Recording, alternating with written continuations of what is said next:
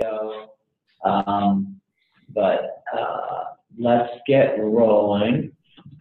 Punctual as ever. We just want to kind of go back through what we've learned, spend some time with Lee, give you a little snapshot of the overview of the business of Adaptive itself. Won't go too deep into that, but just give you a little orientation. And then let Brad and Ann really kind of talk through the solution. And then keep this active. Ask questions. Hey, can you show me this? That type of stuff. This is really how these things are most effective, because you kind of know how you do it today. And if you've seen Hyperion and you've seen Cognos and stuff like that, a lot of us will be familiar. I think you'll find a much more easy to use platform, and that's just the kind of the premise. When Rob Paul founded this business in 2003, he was the CFO 4 times over. He had built companies. He knew the marketplace of Hyperion, Cognos, business objects, really IT intensive, clunky, legacy. And he's like, you know what? Salesforce now, these cloud-based SaaS platforms are now kind of really starting to take hold. And then this is 14 years ago. And he saw the light and raised a bunch of capital, and first product came out in 2007. He had 37, 38 upgrades. They did about 3 year. So it's always been cloud first from day one, but always about built by a CFO, designed by a CFO for finance and broader. So understand your business a little bit. So video platform, kind of competing on the enterprise kind of webcast space for large meetings, large organizations. You've also got like RSM, as you mentioned. I've actually brought up the idea that Armanino. We'll see where that goes. But revenue planning, we're looking at really a mix of products and SaaS, or subscription and SaaS and event-based revenue streams for about 60% and 40% around professional services. Anything unique and challenging, Nick, from your point of view on kind of revenue planning that? That's a 5-hour conversation. Okay. But yeah. Okay. Yeah, and then driving the cost and SG&A and stuff like that, whether it's hosting costs, dev costs, all that kind of stuff that happens with a tech company, marketing, sales, all that. I mean, this is a ubiquitous, end-to-end, wall-to-wall planning platform and analysis and reporting. So reporting talked about one of the opportunities here, because of the easy use, is getting more people self-service. Instead of saying, hey, can you show me what's behind this number? Can you help me understand, can I spend this money or not? Give non-financial users certain access to be able to see their budget, see their forecast, let them kind of manage their hires if they're doing hires, hey, and really engage them, because they're making decisions and you're picking up pieces. Yeah. Whereas if they actually had more touch and they can actually also put notes in and explain what's going on, it can really help with collaboration and optimizing how you guys are spending your resources. Full financial statements, P&L, balance sheet, cash flow.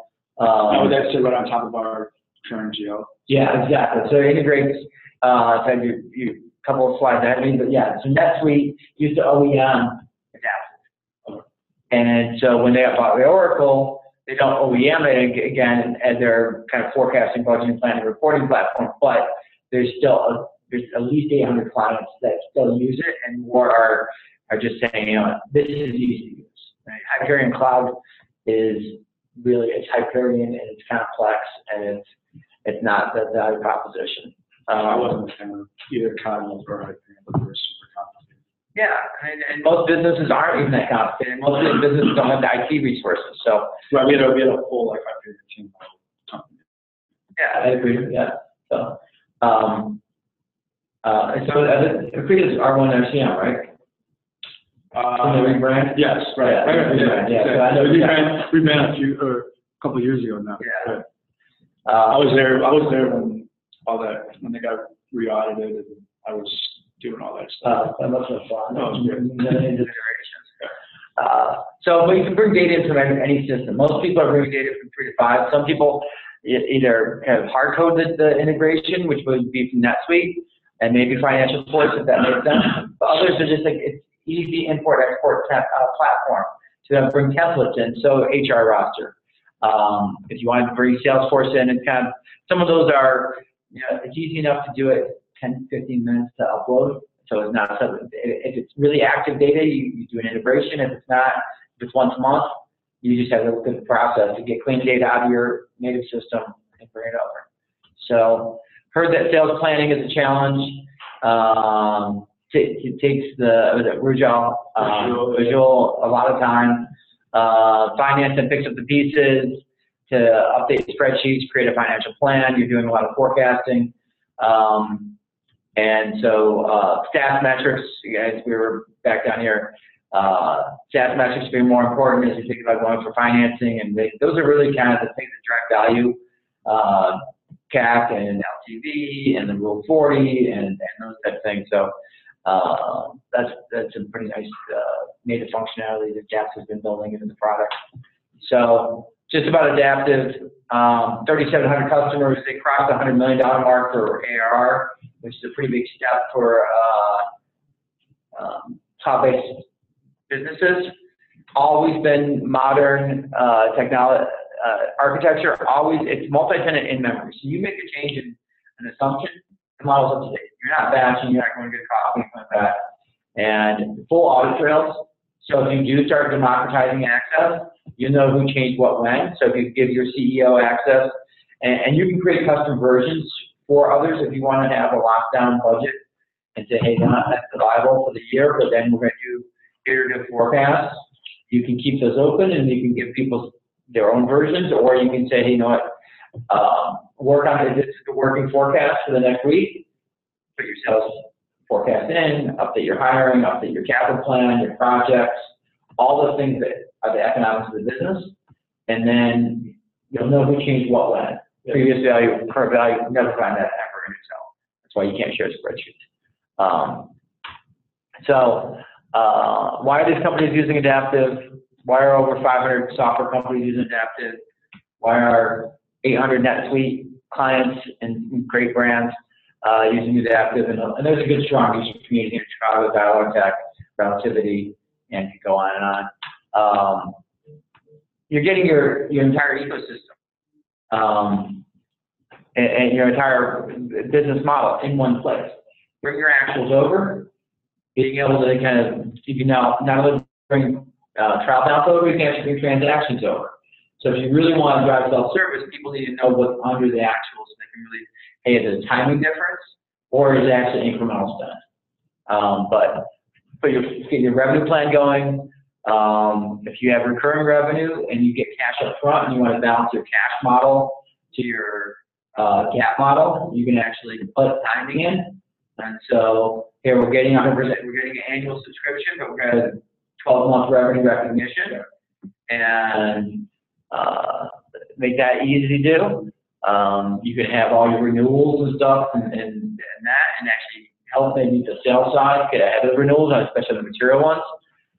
If you have some capacity support, they say based on this growth, we're going to need this many people in customer success, commissions, expense, all the standard SaaS, board, and then metrics. And then on the other side, I mean, this is a very ubiquitous. Your whole professional service side of the business can be managed here. So resource planning, different rates for different projects. You have some may be fixed fee, some may be T&M projects. All that can be modeled.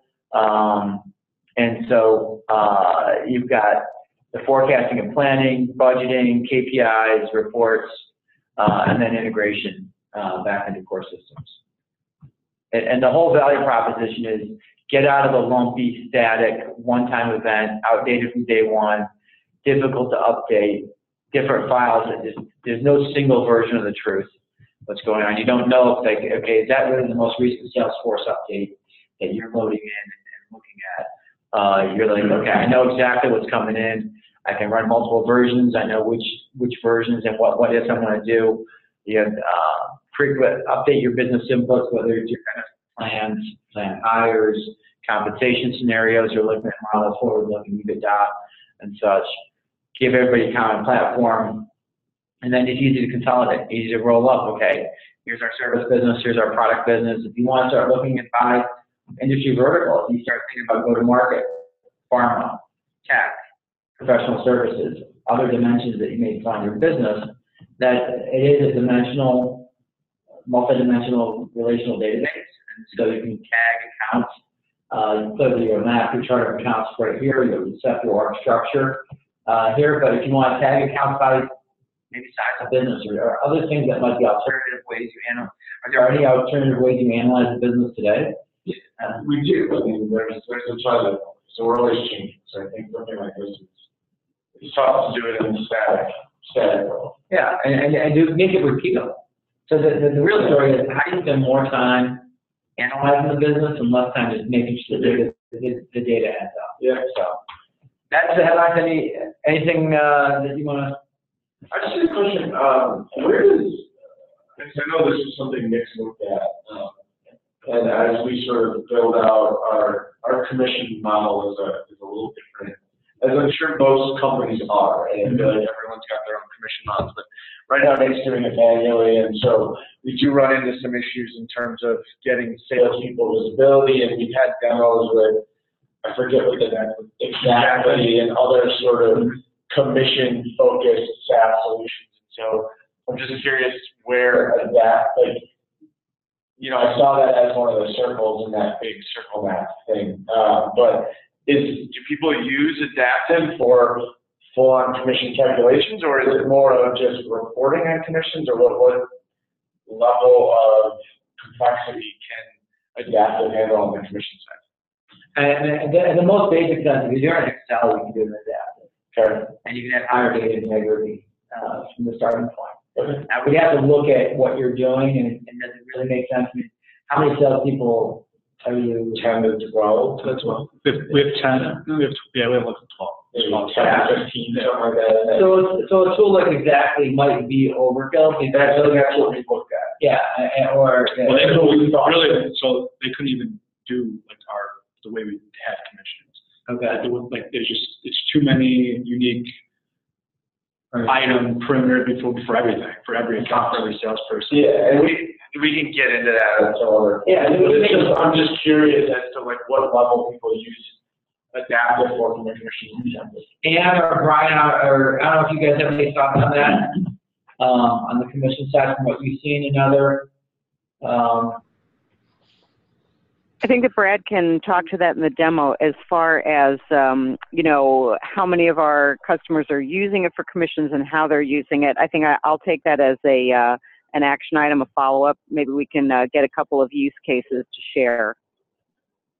Yeah, you know, and this is Brian on the Armanino team with Sam. Yeah, I mean, what we're always recommending, like Sam was saying, is keep it integrated, keep it connected to your model. I mean, in Adaptive, as Brad will show you, you know, you can do all kinds of what if logic, you know, type of assumptions and tier breaks and that kind of thing. Obviously, if you get to a whole nother level of detail, sometimes that requires a commission specific platform, but typically what we've seen is that fits pretty well within your Adaptive model, is really what we'd recommend. All right, so Brad, why don't I pass the baton to you? And so I have a really quick question. Yep. So you started talking about how the revenue side. Now, so would this platform be talking back and forth with NetSuite then? So absolutely. Okay. Yeah. So this integrates natively. You bring all your actuals over, and so you can actually do your actuals reporting plus your forward looking. That's what. How everybody uses it, whether you're using NetSuite, Intact, Oracle, SAP, QuickBooks, it's agnostic to what the accounting system is. Mm-hmm. You map the chart of accounts, and then if you add a new account, this will let you know when you're doing a data upload. You're saying, hey, here's I'm at the account. Where do you want us to go? Is it revenue? Is it expense? Where are you going to? So. Yep. Perfect. All right, you got a good view of the Welcome to Adaptive Suite, Adaptive News page here. Yep, we see a lot of so you log in. Yep. Okay, very good. All right, so since we were on that vein, let me hit that integration just really quickly to give you an idea of how that data would come in.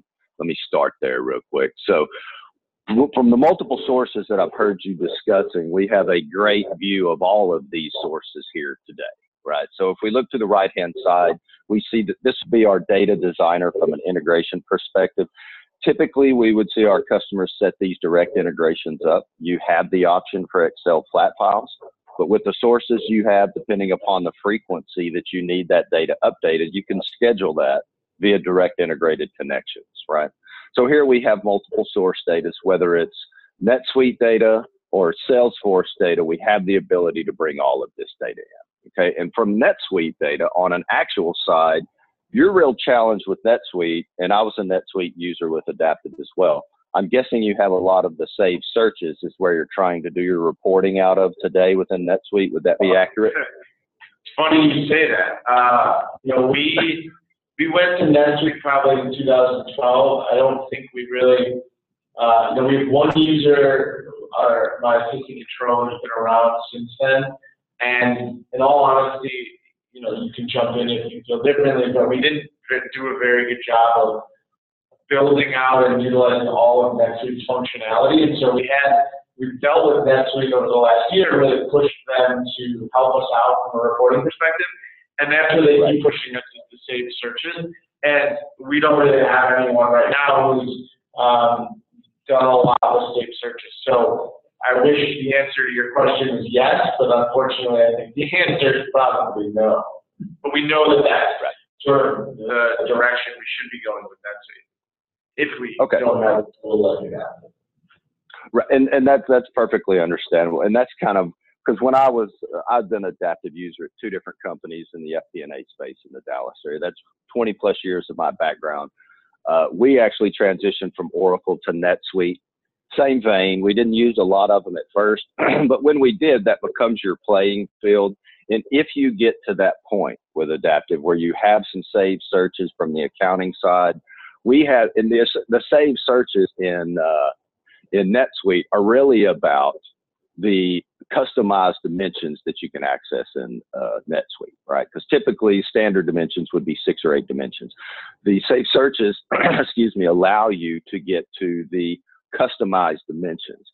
We have the ability to access all of those customized dimensions in those saved searches. And here you can see the ability for us to import your specific type of saved searches. So if you get to that point where you have some developed saved searches, that is really where your customized dimensions and your data aggregation comes from. We can actually import that saved searches. The vast majority of our competitors aren't going to be able to get to those customized dimensions within NetSuite. This is where we could attach the specific report. Building out a robust set of saved searches is a necessity to sort of fully utilizing Adaptive?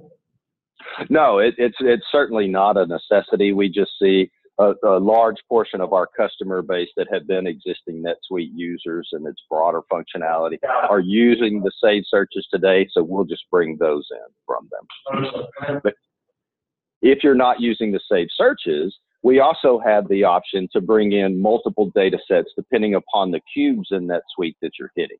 Okay, so this would be a case. Notice if we wanted to bring in actual, say, trial balance data, essentially at any month-end period. Notice on the left-hand side here, we're actually hitting the trial balance data tables that would reside in NetSuite, which is what we would ping and schedule to bring that respective data set. Whether it's your income statement data, expense statement data, revenue, balance sheet, cash flow data, all of that data could come from these respective data tables in NetSuite. Okay. And then if it's project level data, right, secondary data set would be considered a secondary import. We would have that set up, and then we would hit the project level tables to pick that data out of NetSuite here to do secondary imports on your project level data as well. And I think some of that may be held in Financial Force based on discussions that I'd previously had with Sam. Would that be correct? Your time tracking is coming through Financial Force, not necessarily NetSuite. It would be the same thing. We could hit this data from Financial Force as well. Okay. Okay. So these would be where we would attach to the data sources themselves, giving us the ability to take, here's how it would come in from NetSuite, and then we would regroup it into the respective dimensions into Adaptive. And then we would set up respective loaders. Loaders would be where we're actually determining where that data would land. So from a project level perspective, we would land it to a specific operational sheet, which in this case would be a project planning sheet where we would dump that data into. And then we could set up a specific task. I'm sorry, not a task. Yeah, the task would set up a specific date and time that we could load that and schedule it to run. Project data, maybe you're bringing that in once a week, where trial balance data, maybe you're bringing it in once a month or something. Okay. So just wanted to give you a line of sight into integration, since we were talking about that in your multiple source systems, seemed very much in line with what I could show you here as well. Okay, including that Salesforce data for bookings values and opportunities based on where they're at their life cycle stage today. So what I guess, and I'll stop asking questions on integration because I really like to see the functionality. But, no, please ask questions. This is meant for you. We want you to get the benefit. Yep. Go ahead. So, you know, like NetSuite, for instance, they tell us, hey, we can integrate with your bank, and we can bring in your bank feed. And then they'll tell us a week later when we say, yeah, that seems great. Then they're like, oh yeah, well that's extra. And that's, you know, an extra module. So it's helpful as we go through this to get a sense of what comes with Adaptive out of the box. So is it, okay, with Adaptive out of the box, you get one integration, or, you know, you get one integration via flat file, but not the integrations that we're seeing here. Like, what is standard integration functionality? So out of the box. Yep. Let me jump in. Go ahead, Andy. I mean, either way. Yeah, I was just gonna. All right, so just, you know, with, there is manual integration that's typically part of the implementation, and that comes with the base solution. If you are going to automate your integration, as Brad is talking about here, then there is an integration platform there will be an additional cost for that. It's not a user-based cost. It's just a one-time, or not a one-time, but an annual, you know, just a platform cost, and that would enable you to automate with unlimited data sources, NetSuite, Salesforce, Financial Force, you know, any other system where you want to bring data in from. So it's really kind of one or the other. And some folks start with the manual, kind of live with that for a little while, and then move to the automated. Some folks do the automated integration right up front. And then if you go to the automated route, is there limits on, like, the number of times you can press the button, or like, can I press the button every day and say, okay, at the end of every day I want my NetSuite and my Salesforce and my Financial Force all come in every day? We have some clients stop getting every 15 minutes. Yeah. So most of them are doing that. I would prefer, like, I come from sort of real time, and obviously that would be my ideal state. Now, obviously, I'd have to look at dollars and see what the difference is. There's no data cost. There's no number of times you run it cost. It's literally, we're going to build it without the integration, because we don't do the integration until afterwards, until the model settles down a little bit, and you got to know exactly what you're bringing in. And so you don't want to do all those, if you don't want to configure a platform and reconfigure.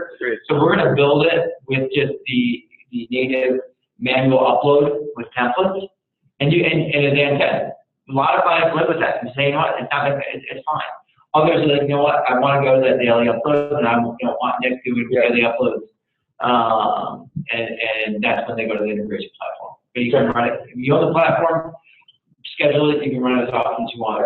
It's not major. Awesome. All right, let's roll into the platform. Yep.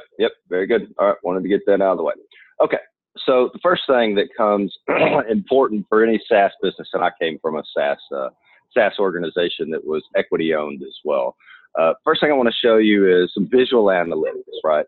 So we do have the ability, do you measure yourself on benchmarks, whether it's employee size, revenue size, compared to other SaaS-based organizations, whether they're similar to your size or into the size that you intend to grow in, where you're measuring yourselves against common benchmarks across the industry? You know, we have some common benchmarks that we're looking towards. We aren't a pure SaaS company at this point. I'd say, again, we're probably half and half. And so it's tough for us one of the challenges we have is, I'm sort of pushing it kind of, hey, these are the benchmarks we want to measure ourselves against, but it's hard to sort of, without bifurcating the business, it's hard to sort of measure ourselves on those metrics. So it's a long-winded way to answer your question, no. I mean, we know what the benchmarks are, we'd like to, but we need to start with sort of bifurcating the business out. But Right. Okay. All right. Very good. All right. So that may not be as important to you. Just something to keep in your back pocket. We do have the ability to compare your existing actual results to similar size companies for a benchmarking exercise via data that we use from OpEx Engine out of the Boston area. Okay. Got it. You guys have those benchmarks, or Adaptive has those benchmarks built in. Right. There's a business partner that does that SaaS benchmark. Yep, exactly right. Okay. Now, this would be an example. Some of these may be applicable to your environment, some may not. We've got multiple different type of metrics that are important to a SaaS or technology environment that we may measure ourselves against budget to actual plan, right? Here would be some typical metrics that we would use from an Adaptive perspective at our corporate office, and then we see other SaaS companies using around the metrics that they're measuring themselves by, whether they're new and upsell versus churn, ending ARR metrics, and we just have the ability to display these in multiple visual dial types, right? Customer acquisition costs are huge in technology environments. So we have the ability to measure sales and marketing as a percentage of revenue, customer acquisition costs, whether it's new ARR divided by sales and marketing, or even new logos, and then lifetime costs as well. Okay. Cash perspectives are always huge in smaller growing environments. So we always want to keep our thumb on where our cash, because really our cash allows us to invest back into our business, our products, and our people to continue our growth patterns. So we just have multiple visual ways to produce these dials in a visual analytic perspective, right? Those of us in finance are comfortable with the data sets and tabular views of Excel table data. Some other folks may not. They may be more visual in nature and prefer visual analytics. You being a headcount heavy organization with your professional services side, an HR type dashboard may be important to you as well to see where we are from a headcount measurement perspective at any given time. In this case, we're showing it by respective operating unit. This data could be displayed any way you wanted to display it that's most important to your organization. Okay. Marketing pipeline data from a sales perspective. If we're using those leads that are coming in through the pipeline funnels, we could display those as well. Even work through these waterfall type charts where we may start with the actual budgeted number of leads anticipated of 1.9 for any given period. We're in Q2, and we're walking through the actual results, which may have been 1.4, and we're seeing where the delta resided within our lead funnel based on the type of lead, right? So the measurements that we would use around these visual views is only limited by the dimensions and the data sets that you're capturing around, in this case, the marketing and pipeline funnel environment today. Okay. Does this look like something of interest to you guys, or the visual analytic views, or? Yeah, no. I mean, this is huge. I mean, you mentioned board packs, and I think that was another section of the page before this. But this is, Nick spends a lot of time going through stuff like this and, making sure that the data behind it is correct. So this is definitely something we use, but again, we do it in Excel, and that leads to all PowerPoint and stuff like that. Yeah. So we'll probably show at the end that there's a thing called Office Connect. Yeah.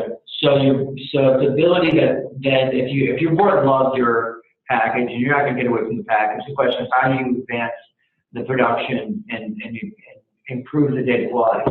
Well, you hyperlink Excel through a product called the Office Connect, which is part of the product and another cost.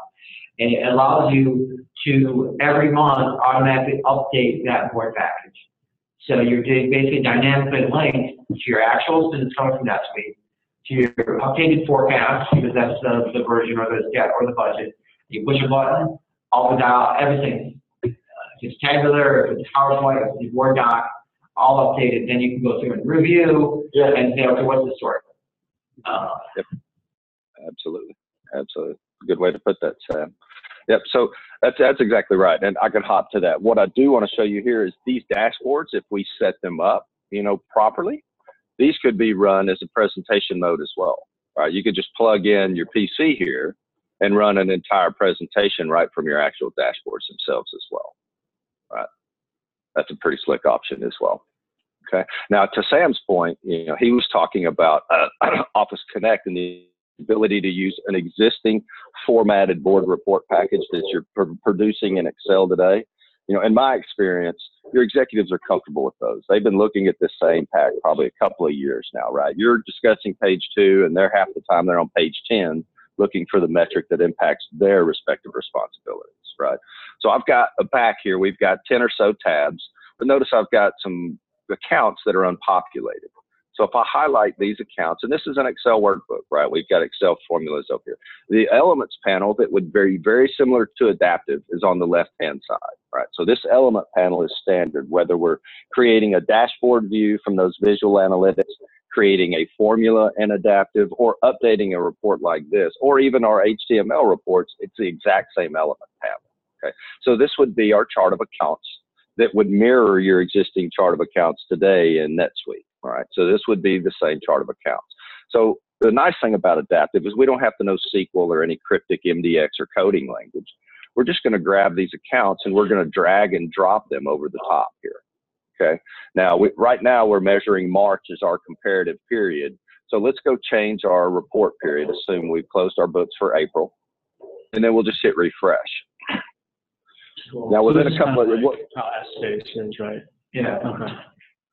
Yeah. S-Space is like connect to your Yeah. and then all you do is It's an add-on. Right.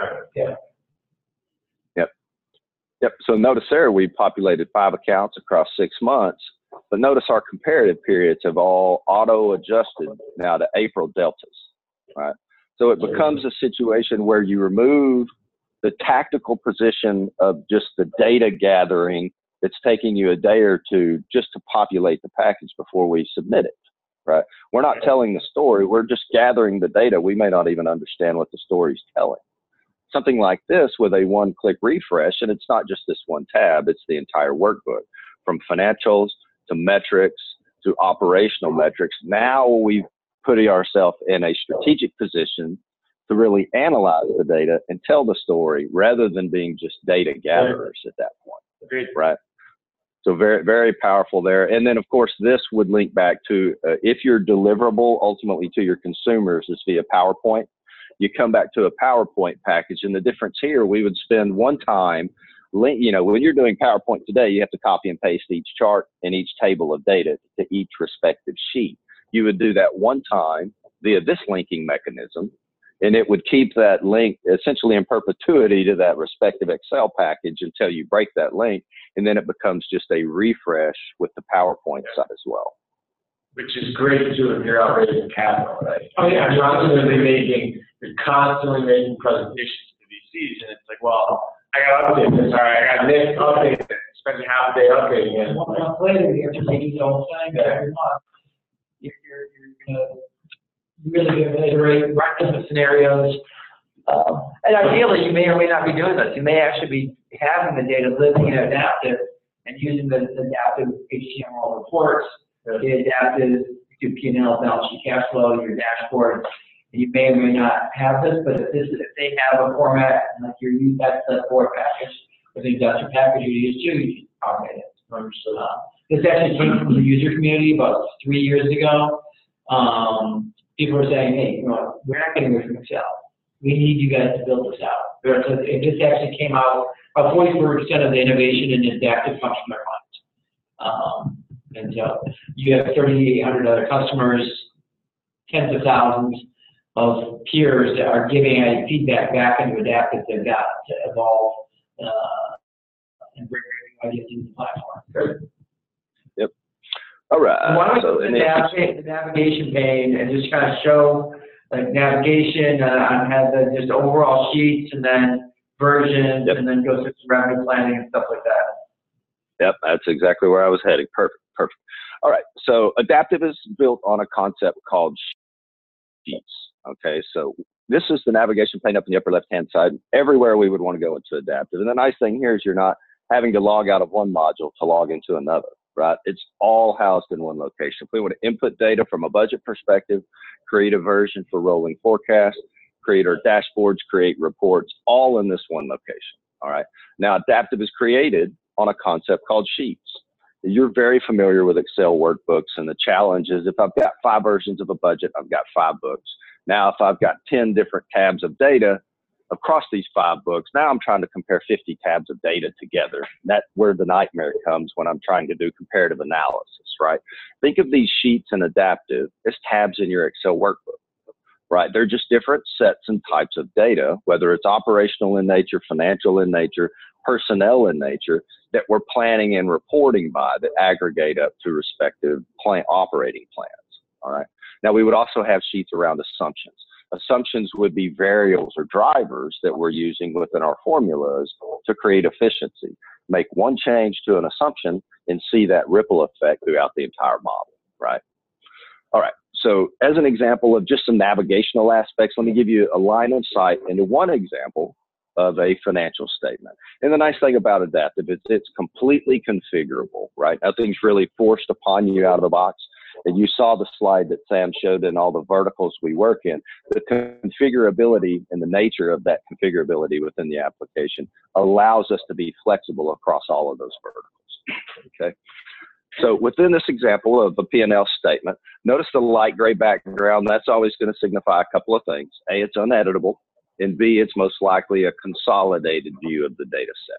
Okay, so it's either uneditable or consolidated view.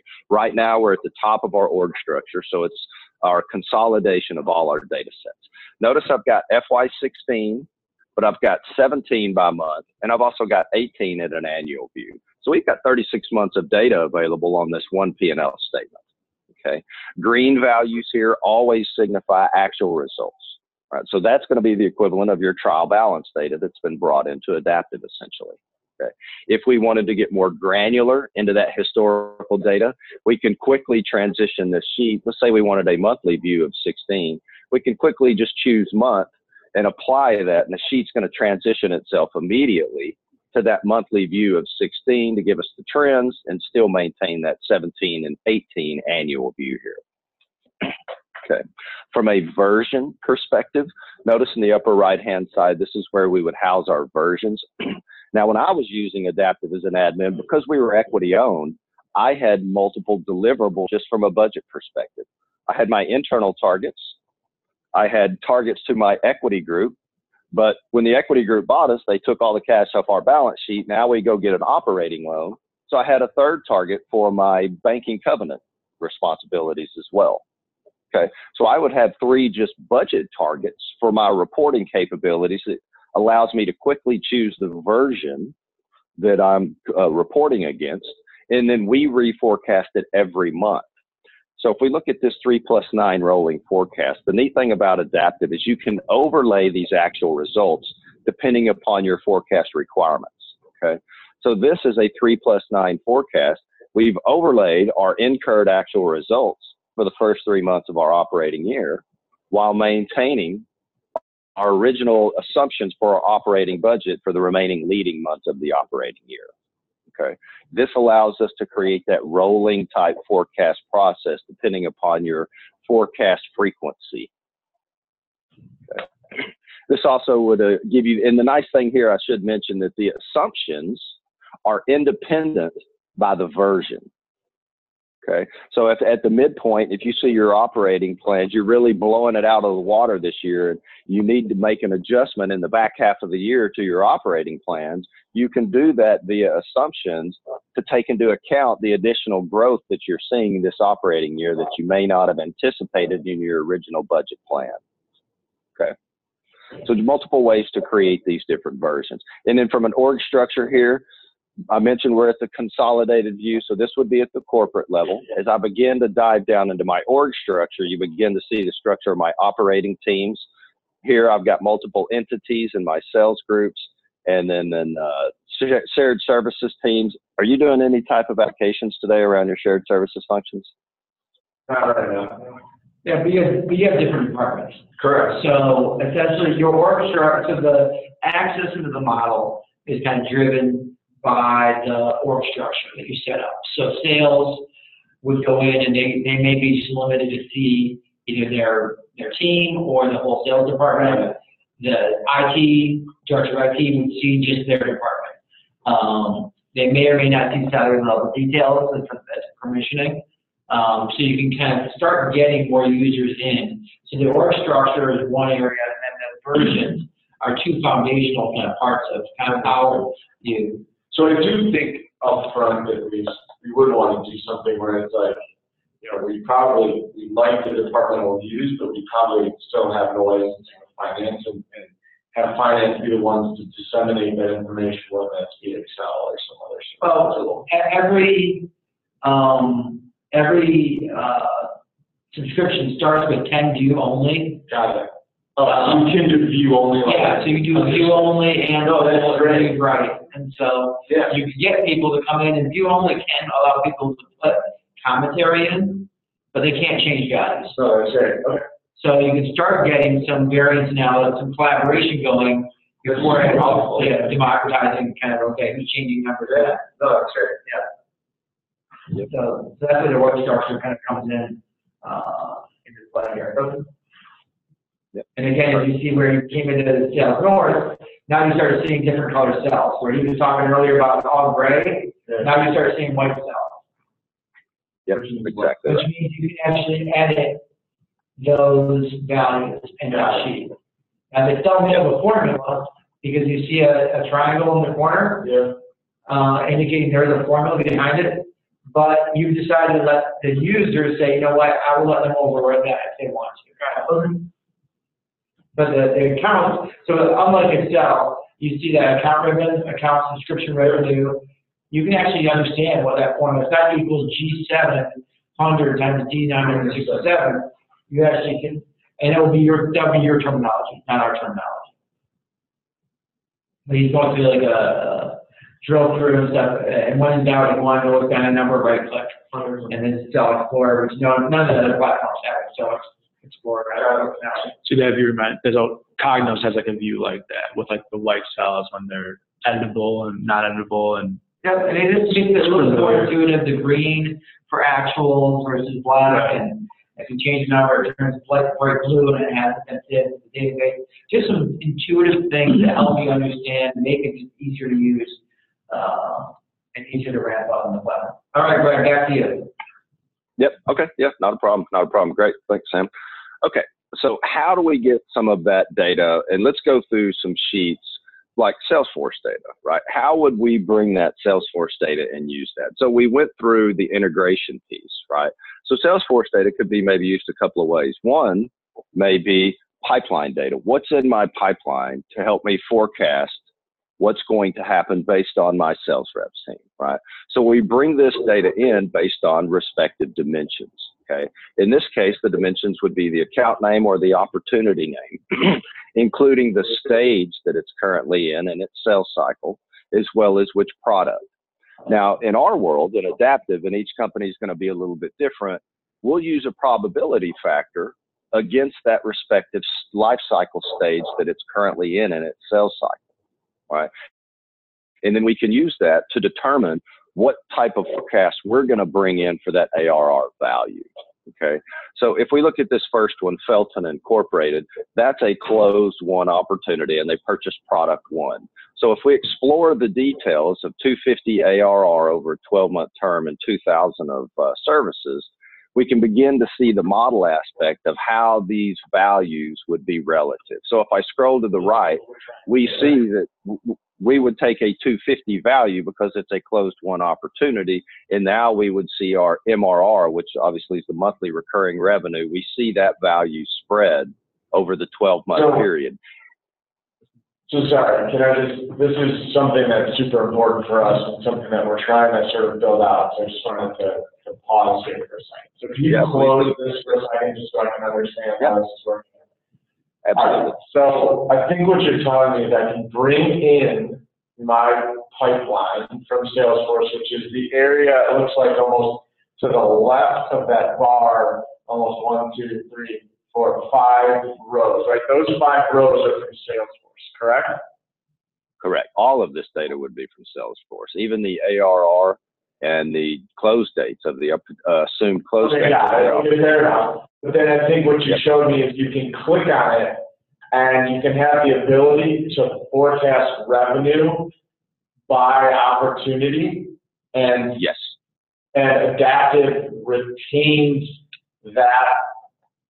that information somewhere in the background.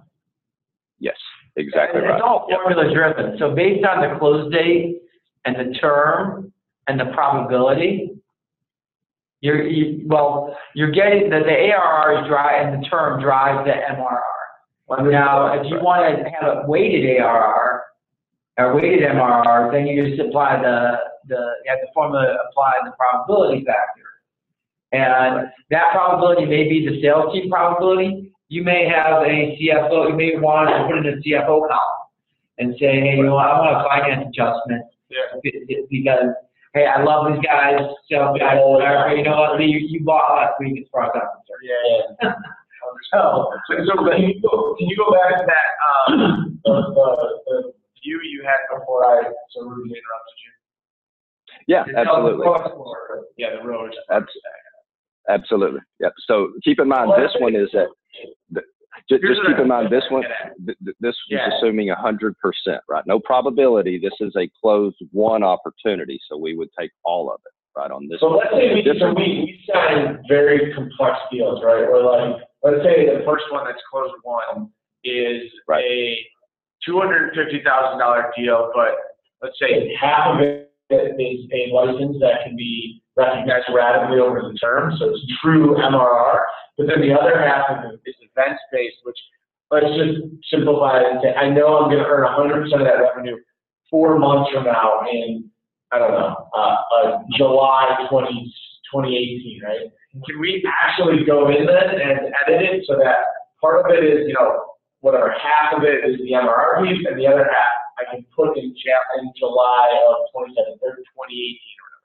That would be how we configure it based on your use cases. So here in that situation, I would think you'd have probably 2 product lines. But one is a subscription that is platform, and the other one could be subscription use-based. Got it. And then the use-based could be either ad hoc, you're gonna model out that use by percentage, or because you can put months in there and say, hey, what month I'm gonna recognize it, or you can have it use-based based on a certain, hey, it's nothing for 3 months, and then there's like, we just know how these go. And we're gonna have 3 or 4 dimensions that are gonna be based on that. It's kind of like, think about a depreciation schedule. And so you have a certain, it's going to be 100% no planning, but it's going to be pretty accurate based on what you want. Okay. Yep. Very good.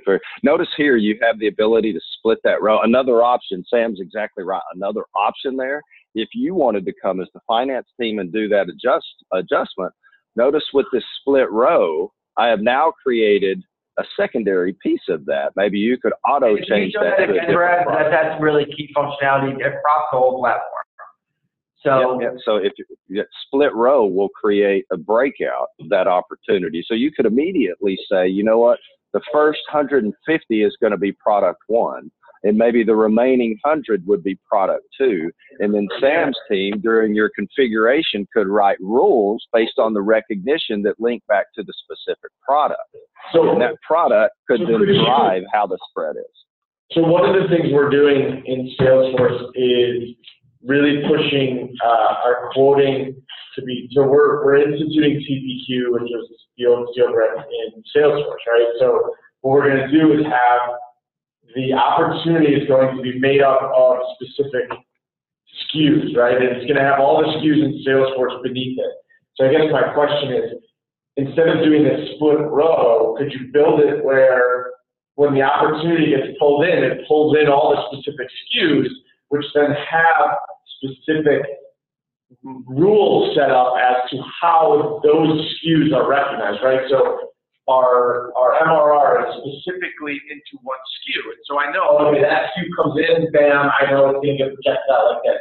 My use case stuff is going to be a different SKU.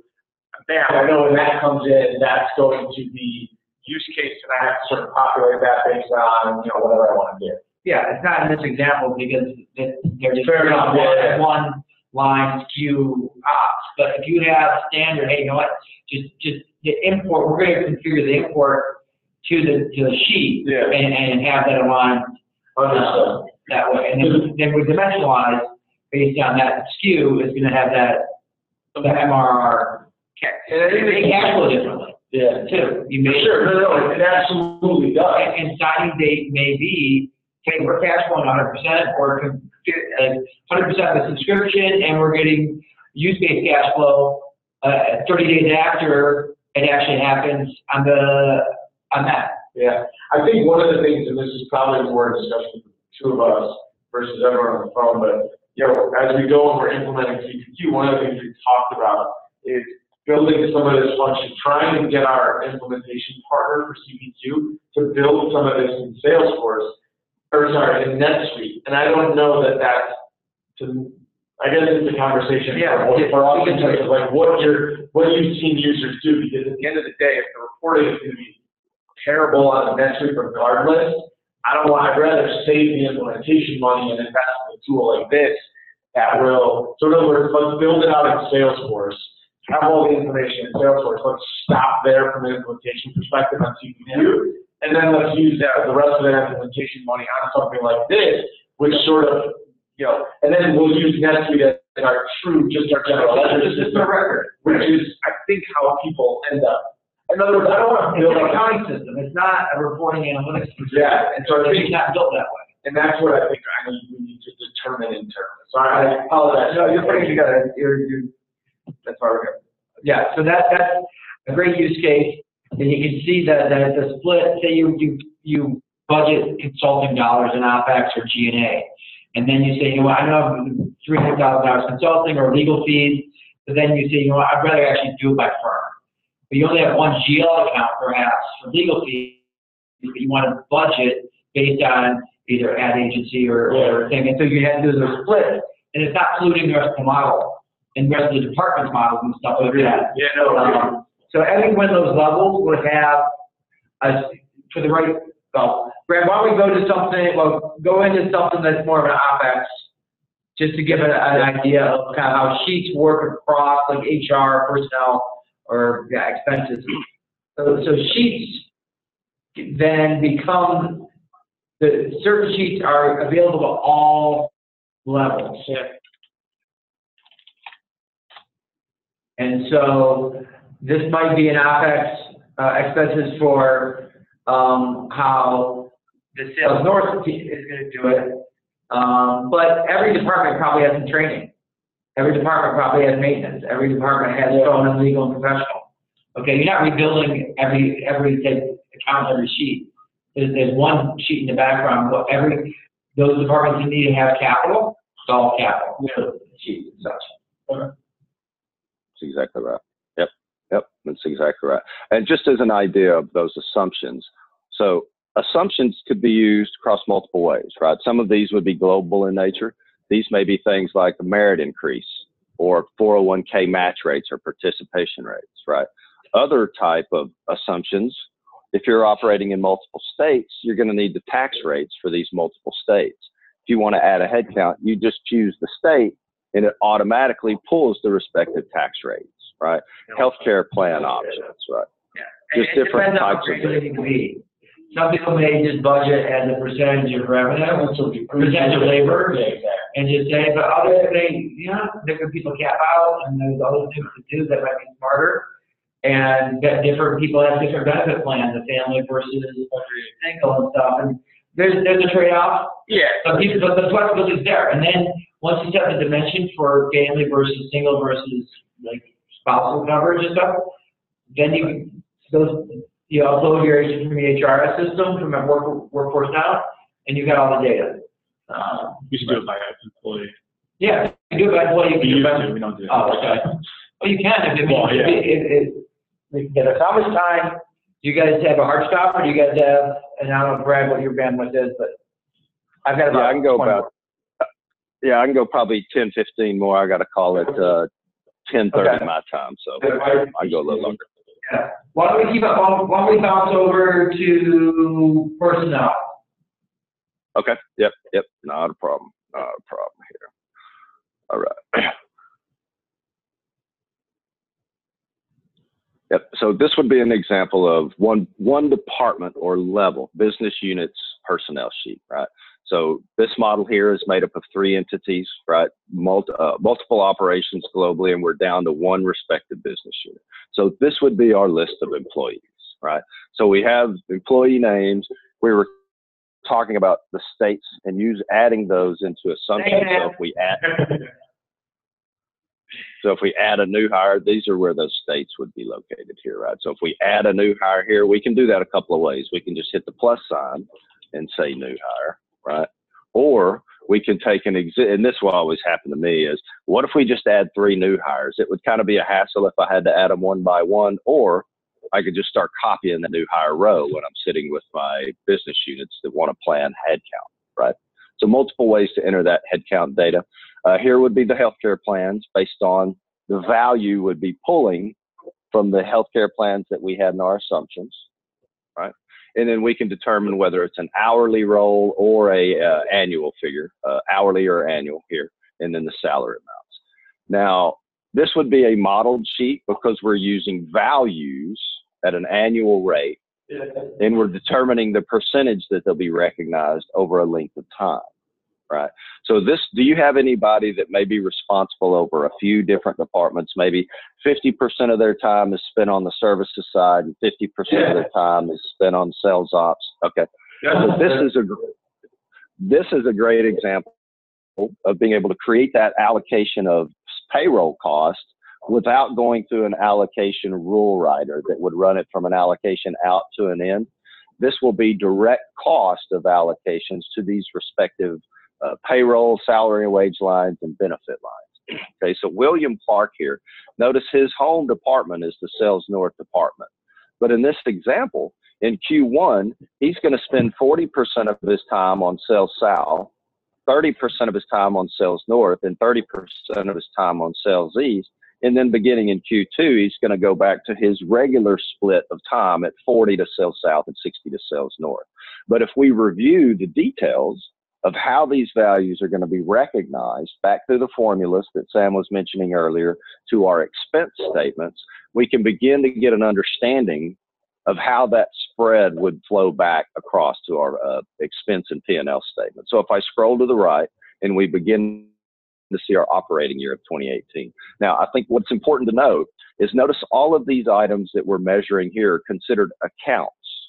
Okay, you can create any number, unlimited number of custom accounts in Adaptive. As we create these accounts, they are now usable in Adaptive to be displayed on dashboards. They can be used when we write formulas. They can be used on our HTML reports. And for instance, if we wanted to now create a business rule that says, let's plan office supplies at $60 times every head in each department, we could now create that rule and formula in Adaptive because we have an FTE account that's going to aggregate the number of employees in each department here. Okay, so these are just some examples of the type of accounts that we've chose to measure in this model around payroll and headcount. Yours may be different, but this is a great display of 30 or 40 different type of accounts that you can use to measure your personnel values and headcount aspect. Okay. So here we're going in, we're starting to measure the monthly value. We see that it's only taking 40% from a headcount perspective, a raw count of employees, but it's also only taking 40% of his salary. And then the respective benefit costs flow with that. And remember, we had that 3% merit increase as well, triggering in the 4th month of the year. If we go over to April, we see that 3% merit increase is automatically triggered as well. So all of the associated costs lift with that merit increase trigger as well. So can you pull in, like, if you go back, can you pull in, like, for different departments, like, let's say we want to look at, you know, what they were paid, more from like an HR planning perspective. So one of the things we struggle with right now is I have a census, if you will, that my HR managing in Excel, and Workforce Now is the best from a reporting perspective, right? So, you know, I had to have my head of HR basically go in and create 6 different planning docs for each department head and say, guys, here's your salary. Now, what our CEO wanted was each department head to get 2016 comp, 2017 comp. Okay, now fill in what you think 2018 comp would be. So is that something you can replicate in here in terms of, okay, pulling data from, okay, 2016 to, like, can you do multi-year sort of comp planning out of this? Absolutely. Yeah. So yeah. I don't know if we have it right here, but so this is an input sheet right here. Yeah, exactly. You could take and actually have then this would be driving a like regular expense planning sheet. So the expense for this department, now sales knower, has, right, so here's FY17. If you want to bring FY16, you just go in and click and add in FY16. But could you see it by person? Sorry. So like every person, you said, okay, here's your salary, here's the personnel on the left side, here's the salary from 16, here's the salary from 17, you know, like that kind of stuff. We could. So here's personnel report. So here's the reporting. So here's the different people. Here's the actuals for the March. Here's the working budget. And we just have to say, okay, here's the actuals for 2016. Here's the actual 2017. Actual 2018. Here, if you want to see all the people on a personnel sheet, I mean, and the multi-year, just add the column into the sheet and pull the data. Right. Yep. Multiple ways to do that. Right. Yep. Oh, my thing is, we don't have people at that speed. We don't have their salary information. But you don't need the people. You have the total. But you don't have the total dollars. You still bring the actual dollars by department over. And those people will be mapped in here, so you still get the intersection, but you plan by people, but you count by department. And so now you can do that. And so back into the personnel sheet, you also can have like new hires and prioritizing. Okay, when's the person hire going to start? You may actually dream of. I mean, everybody dreams that I'm going to find my report, my employee by March 1st because that's when I plan. But they may not actually show up, and then easy as clicking that button. You're actually in that go to the planning sheet. We have a date functionality. You can actually right here you got the start and end date, and then this is really super. So you just click on the start and end date, and you can change the date. So you know what? I thought he was going to start today. But you know what? The person's going to start June 1st instead. Yeah, no. And all the calculations are dependent on that date. And if you know somebody's leaving, and they give their notice, so they're leaving in 2 weeks, so they're leaving in 6 months, whatever they're retiring, you just put the end date out there, and all calculations are driven off that formula. Based on their salary. Yeah, based on the rate, based on all the benefits, all the other things that are associated with their date of employment. Yeah. We should be able to. One to on pending versus approved. Yeah, that's huge. So everybody's got their wish list, whether it's capital, personnel. We see this a lot more in capital sheets, but basically you put a column and like, hey, let's have everybody can be your wish list. You're not all getting all your hours, but then you can sit in the management team meeting and say, hey, okay, every department asks for 4 people. Who's getting 2, who's getting 1, who's getting 0. But you put this little thing in there and put the list in there, pending, approved, rejected, and only the approved one actually impacts your P&L. No, we're managing all that right now just in Excel. Yeah, they survive it, but not, again, laborious, not collaborative, there's no audit trails. You can't have notes in here, say why you approved it, comments and such, all that. Yeah, and to that point, that's a big differentiator. So notice, Sam mentioned earlier the purple icons here. This is an expense sheet. Gray areas uneditable, white areas you can edit. He mentioned the purple icons always signify there's logic driving that value. Anytime you were to run across a red icon, that would signify there's a note. And the difference to your environment today, if you leave a note in your Excel sheet, you're leaving that note on E32, and it never leaves cell E32, right? And adaptive, if you leave a note, you're leaving the note on the value. That gives that note the ability to travel with that value. So if we review a consolidated number and drill down, you'll eventually get to the note if you're drilling down into Sales North data set. If you run a variance report on Sales North, this note will always travel because it's with the value. It's not relative to the cell or the intersection of March and maintenance here, right? It's on the value that you place that note in. And Sam's talking about pivoting over to reporting. Or you want to do a little value changing and such, and just say, hey, so one of the things that people do in budgeting is either they budget the end of the year value, but they want to spread it back. And they want to say, hey, you know what? Okay, the part of people, just put your end of year values in, and we're going to spread it based on either last year's seasonality or a different FTEs or different plans and such. So here it's very nice to say, hey, you know what? You see, he put 2,200 in, he did hit copy forward. Okay, to the end of the year. On office supplies, like hard coding. Right, exactly. Yeah, and you can do it multiple ways. And Sam mentioned earlier at the start, the real-time calculation engine. Notice every value on this sheet that's dependent upon that change is already waiting for me to hit save, right?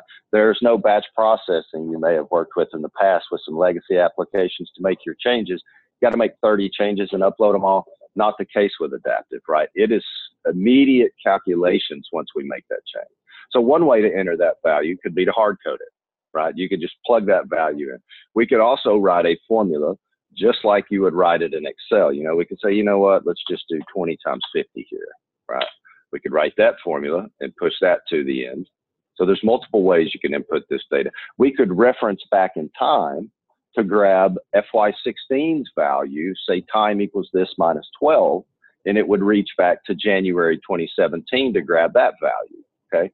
Or maybe if we're looking at this and we say, you know what, let's just give them 30K for a little lift for this year. We can enter that at the annual side.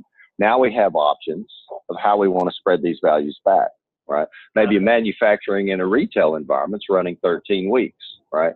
If you're running your business on specific days of the month or percentage of revenue, percentage of cost of goods sold, those are customized assumptions that could be created as well. In this case, I'm just going to spread that 30K back exactly how the 26K came in the prior year and hit apply. Right. So multiple ways, and then you could come in, we could even say 26 on that and then say, you know what, give me a 5% lift on these first months. And then I could increment that value via a percentage or a straight value there, right? So multiple ways. And Sam was talking about audit trails. And now that I've made some changes in this line, there are multiple ways to do audit trails, right? So this would be an example of an audit trail at an account level, one account, right? Maybe you went home last night and that value was 24,000. You came home you came into the office this morning, it's 30K. Well, how does that happen, right? How'd the change get made? So we have the audit trail capabilities. This is an example of one account line, but you can also run an audit trail based on a time span that would include all data imports and exports throughout the application. So here you get a timestamp, you get who made the change, old values and new values. And you can tell I use this line pretty frequently to show that audit trail there. Yeah. But multiple ways to input data, and that gives you a line of sight into the audit trail. All right, now from reporting, let me give you a quick idea of some reporting. So the nice thing here is quick access to reports, right? We have 4 folder types with reports. One of them would be favorites. Favorite reports would be the reports that you run most frequently, and it would be each individual person in your org. They would be for each individual person's login because each person potentially running different reports, right? We also have private reports that maybe you're testing some what-if scenarios. you don't want to share that information. You would have to grant them access. And then you could also have a report repository for your entire organization. So any items in your favorites would be quick access with a one-click. So I could one-click that report and it's going to immediately pull that up because it's in my favorites list, right? So this would be an example of just a typical OpEx month-end expense report, right? A variance report for the month. Notice we've got some conditional formatting here, but the neat thing about writing reports in Adaptive is they can be used across the entire organization. So we've created this report once and we're at the aggregated or consolidated view of our data set. But if I wanted to review any department within my org structure here, I can choose that and just hit refresh. So to Sam's point earlier, if I'm responsible for Sales North, I wouldn't see the org structure tree in here like you would on the finance team. I would only see Sales North in my level tree here because that's the only security rights that I have within the application.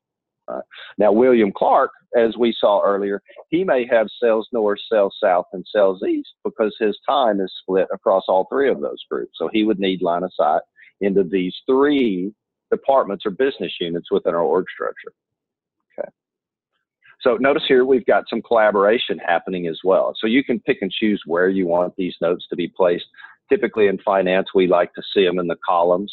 If we scroll down here, we see we've got a mills account that's, you know, small variance, but to someone in Sales North, it's a large variance. So we've got the VP of Sales asking what's going on here, right? Today, that may take a call to your AP team, right? AP's got to do a data dump, put it into a pivot table, email it off. Still don't understand what this means. It turns into a phone call, right? But if we bring the transaction level values in here, we bring that transaction level detail in behind that 2400, an end user begins answering their own questions, right? Again, removing some of those tactical items, non-strategic items that we work through in the finance group today. Again, just, you know, a simple efficiency measure where an end user begins answering their own question. Now the conversation may no longer be about the variance. Now it may be, are these lunch team outings around business development opportunities in the future, right? It can change the nature of our conversations, how we're reviewing our data sets. Okay. All right, and notice that note. Yeah, I was just going to show you. Remember we talked about that note traveling with the value. It shows up as a footnote, but it also shows up within that value if I explore that value here. And that's where that note would be, that would be traveling with that value. And from an actuals result, all of these values are drillable and explorable, just like they would have been within the application as well. So this is telling you it's coming from general ledger values. Okay. So yeah, let me build one from scratch for you just to give you an idea. So this gives you line of sight into the folder views. I was talking about favorites. These would be the reports that I run most frequently. Right. Shared reports. This could be a report repository for all of your business units. Have a folder. This way you're guaranteed everyone's coming to the same spot looking for their reports rather than having one-off reports on individual machines. Right. How would you use the build reports? Say that again. I'm sorry. How easy is it to build reports, which I think you're showing us here? I mean, that's point and click. Yeah, this is drag and drop, point and click. So essentially, yeah, that's a canvas there. And like you saw in Office Connect, you now see the same variables on the left. It really is what everything that's in your model. Accounts, what time periods, what levels. Yeah. So all of these, this is the same exact element pane or structure that we would have seen in Office Connect. We would see the same element pane and structure building a dashboard. You would see this same exact element panel if you're writing formulas within Adaptive. Okay. We were talking about those assumptions. Right, exactly. And this is like HTML reports. So this would be, this retains its, I mean, it's really just drag and drop until any account, whether it's a statistical account, whether it's a financial account, whether it's like a calculated account where it's a ratio of like revenue per FTE or something like that. And so he's just dragging over values and such and say, okay, here we go, and putting it in different positions and how I want it to work. Okay, so he's got his accounts, and then he's got to say, okay, what time period do I want to be looking at? What do I want, level, do I want to be able to have it as both a parameter, be able to kind of drill through. Similar to like a pivot table. Yeah, exactly. It's very That's exactly. Yeah. That's exactly what it is. It's a big pivot table, and the simplicity of drag and drop. If you think about how much ad hoc reporting is coming through your groups today, that's what keeps us varied, right? Is the ad hoc reporting. To be able to step into an application like this without having to write SQL coding, and to be able to quickly drag and drop the items I want, and to be able to show it as a value or a percent, to be able to create the conditional formatting rules for our flux analysis, right? And display that data very quickly. So I spent, maybe a minute and a half here developing that. And this would be considered an ad hoc report that I started from scratch about 10/14 or 10/13 there. Now we've got a fully built P&L statement for Q1 by the month, by the quarters, right? Very efficient, can be used across any department, again, just like any other report that we can standardize and build. And these values are still live and drillable to go right back to the application to be like, if your executive was reviewing this and they say, okay, I see product group A, we're planning 2.1, but what's the contribution? I can begin to drill back into that value and explore the contribution by my respective operating units globally. And within those units globally, now I can begin to understand how each sales team is going to develop that plan and get back into my actual formulas of how we build up to 200K in the period of January 2018. It gives you full interconnectivity to begin to understand from a product perspective, which if you're planning it at the granular level of down to specific products, down to specific customers, you really see the ability to get to the most granular level of your detailed plans by customer down to specific products in this example. Okay. Right. And the other thing I would show you here is what if you're at month end, right? And I'll wrap with this. And we wanted to make, you're with your executive team and they view this chart and they say, wow, look at that. And I should have flipped my signs here. We overperformed 1.25 on just product group A in Q1. That's huge. How was this performance across all of our business units? Right. Well, it'd be a hassle if I had to go in here and review each respective business units. But if I can turn around and pivot on just that one account line and get that understanding of how all of my operating units perform to drive that 1.25, it becomes a much more efficient process to be able to analyze my data sets by just pivoting on an existing report there. And then you can drill right back to the unfiltered original report from that aspect as well. Great. Okay. All right. So I kind of need to pop. I got a call with Doug coming up here.